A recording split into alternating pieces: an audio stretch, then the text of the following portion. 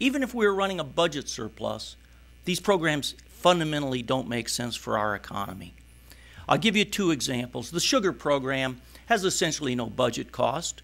What it does is keep out sugar from the rest of the world, which in most years is far cheaper than sugar produced in the United States. Why? Because we're a very high-cost sugar producer.